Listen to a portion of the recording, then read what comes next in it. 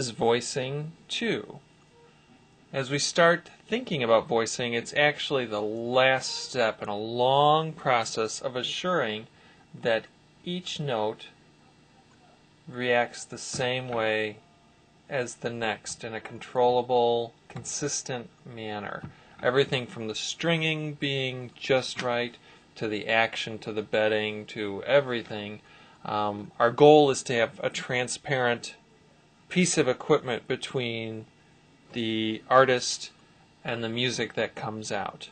While we may be working very diligently to work with each individual little part, the pianist just wants to know that when they press this key and when they press this key, the same result, and it becomes a predictable, like running up and down the stairs that are the same distance apart. If you could imagine running up and down stairs that it was each a little bit different size or shape, you could probably do it, but it would be very difficult and would require a lot of concentration. So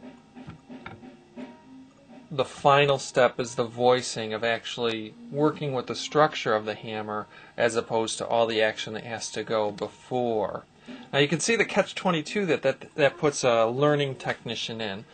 After all, how do you get good at voicing but by doing a lot of voicing? And how do you do a lot of voicing if it's the last step of an entire expensive process? How is someone going to hire you to voice if you don't have the experience? So our next installment will be to look at how can you learn voicing bit by bit.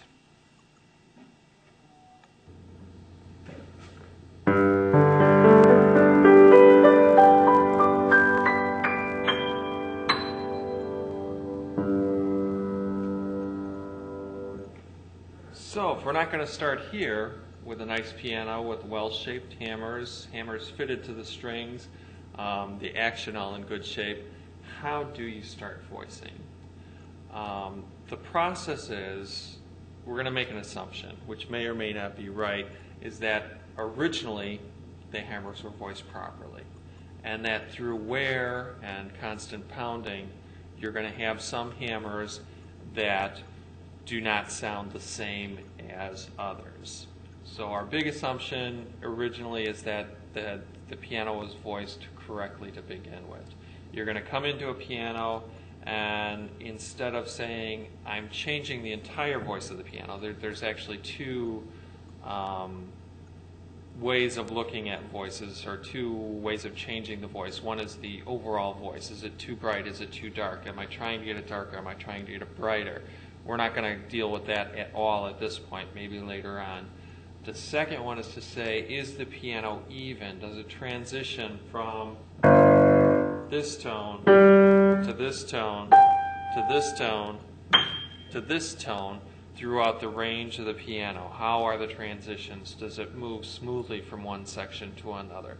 So actually, the job becomes a little simpler. We're simply going to say what doesn't fit. And you're probably not going to start here, so let's go find another piano.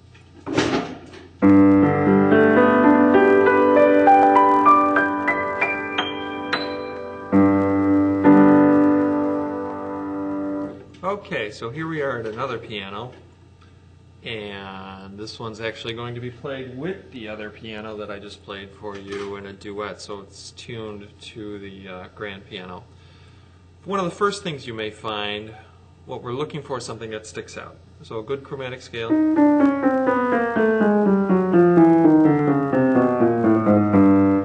One thing you may find is right at the break, the first unwound string, the F,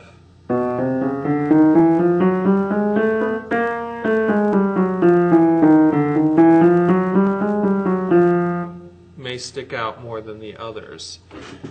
Again, we're assuming the structure, the underlying structure, so whether it's a tennis ball, a golf ball, or a steel ball bearing, the underlying structure of all the hammers is close. What's happened is that through wear, through age, through compaction,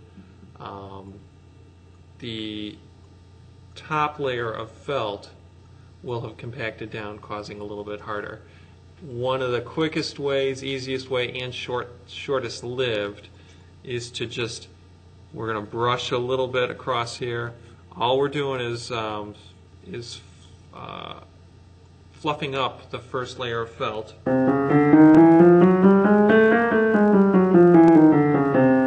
And that can cure some of that problem right there. Again, this will play right in again, and it will go away. So this is something you can try just to get used to with your ear.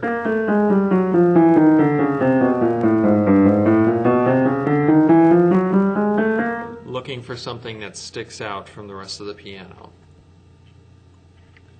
The next area you'll run into is notes that are played more often. The first time I noticed this was for a Suzuki piano student who plays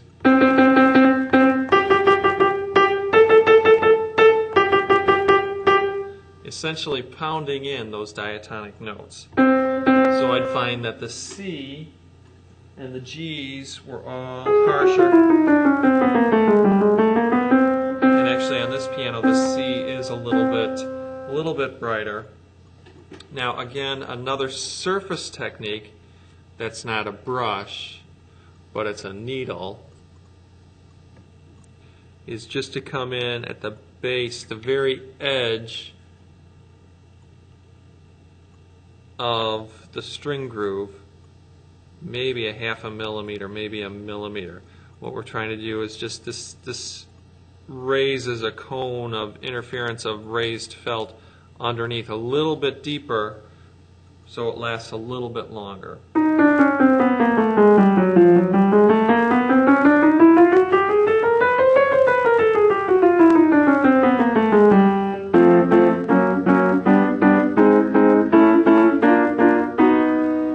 So those are two techniques you can use. Another that I talked about before is to actually come in from the side, support the hammer, and just at the edge, the very top edge of the string groove, you're going to put a needle underneath the hammer, underneath in the felt, maybe only 2 millimeters deep. And since these are all surface or just subsurface treatments, they won't last as long, and there's less danger of going really bad for you. So at the end of a tuning, again, tuning is interactive with it, so some of the notes that you may notice sticking out are actually a little bit out of tune. So don't jump to the needles or brush right away. Make sure that it is solidly in tune before you begin just needling the piano. And again, if you go too far, sandpaper paddle will pull any work that you've done out because it's so shallow. But if you go gently and slowly, you should be able to make incremental changes to the piano without running yourself into the trouble of getting a real muffled finding a real muffled note after you've been working on it. So just go gently at the end of each tuning, find the one note that sticks out, the two notes that stick out, and start getting used to training your ear. Again, you'll run into problems of loose hammerheads or maybe some loose screws, and that will give a very particular sound, so you don't want to try and treat that. Again, we talked about how originally you'd want to do this at the end of a long process of regulating, making sure the stringing is right, making sure all the hammers are shaped exactly right. But instead, I want you to try and train your ear to train your fingers and your hands to make small adjustments to the piano to even out the tone, to make it a little bit more transparent to the performer so that they don't have to work so hard to get an even tone.